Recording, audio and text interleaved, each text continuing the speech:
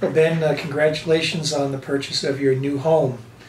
Classic potential Cape style house that could use some minor details, I think, to make it more classic and more timeless. The basic massing and scale, I think, is fine. Some of the things that are way off are starting off with the landscaping. The front of the house, the bushes are way overgrown and there's no symmetry or any sense of organization to the facade. So I would suggest removing the yew bushes and plant more small-scale plant material with perhaps some hollies anchored on either end of the corners of the house. I would remove the stone walls that are just placed nilly-willy along the mudroom entrance. I would take the garage door and curve the entry to the garage and put new carriage house doors that are curvilinear in nature. Do a much larger lantern in the piece of the garage that projects over the garage, and remove the onion door.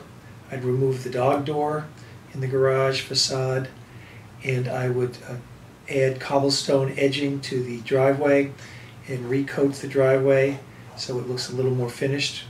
I think that would help a long way.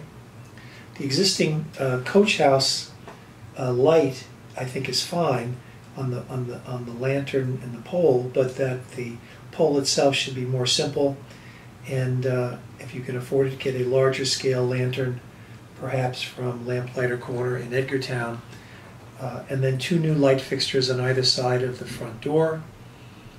I might suggest you paint the body of the house white and have Essex green shutters and dark green front door, as well as the secondary mudroom entrance.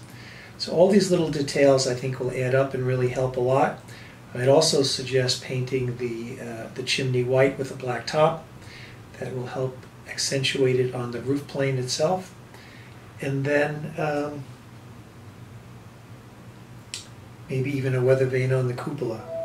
You might want to take the cupola and move it further forward so it is more visible from the garage wing when you pull up to the garage.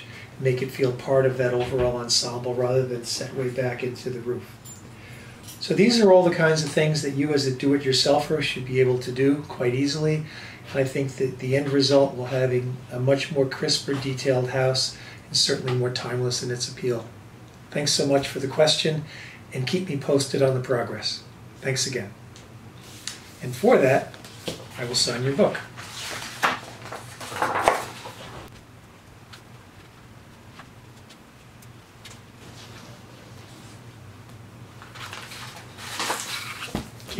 Keep me posted. How's that?